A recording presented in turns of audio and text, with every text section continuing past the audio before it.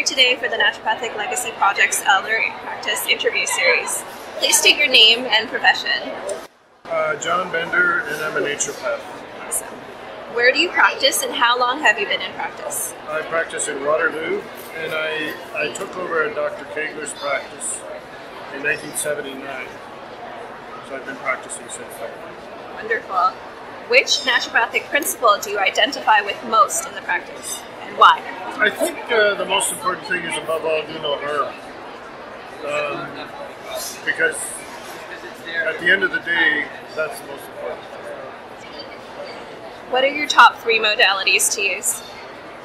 The first most important modality I use is complex homeopathy. I make about 60 of my own remedies. I also use some botanicals, and of course diet is always important as well. What clinical pearl do you want other NDs to know? Yeah, I'm trying to think of that. I mean, there are lots. I think one of the most important things is to listen to your patients. The lecture we just heard, I think it's Dr. Rainey Matheson. She said she never goes above her patients, never tells them what to do. And I think that's really true, particularly with dosages, because I don't know what dosage is most optimum for the patient. They often know the best, and they often know best what treatment to take. For example, I've recommended people get antibiotics, for example, in some instances, and they'll say, no, I'm not going to do that. And it turns out to be the right decision in the end. So, yeah. Awesome.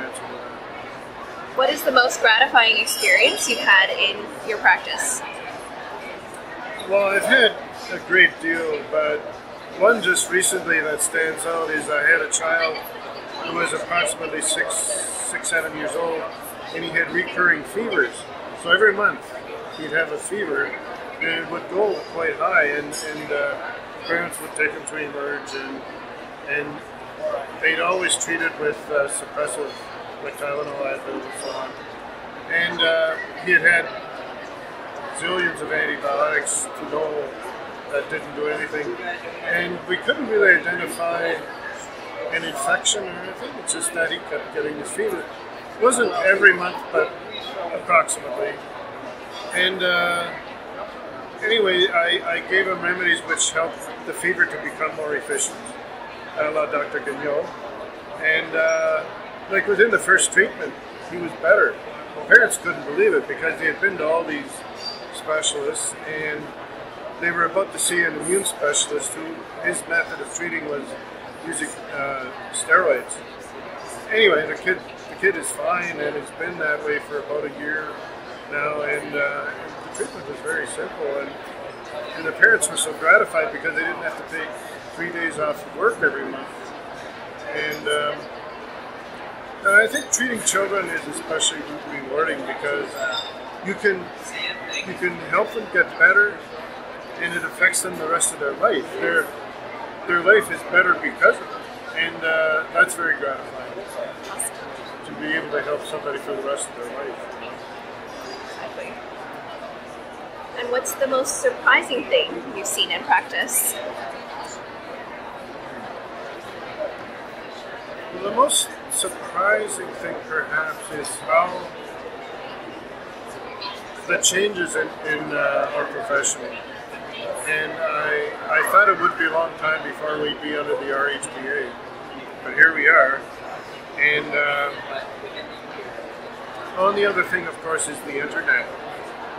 How aware patients are, do their own research, and I mean, it's just amazing that instead of a library, you have this thing right in front of you, and you can find out virtually anything.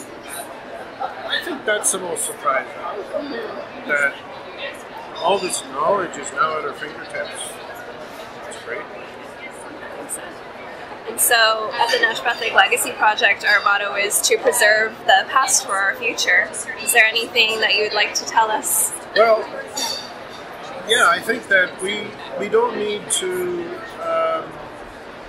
feel inferior or take a back seat to anyone, because a lot of our treatments, we work with the body, and I think it's essential to keep that in mind, that we're not to force the body to do anything, because the body has an amazing capacity to heal, and if we give it half a chance, or a whole chance, if we give it a chance, it's amazing what the body can do on its own. And if you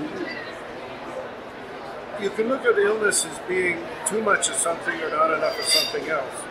And if you provide what it needs, take away the things that are impeding progress, impeding the cure, you can accomplish amazing things.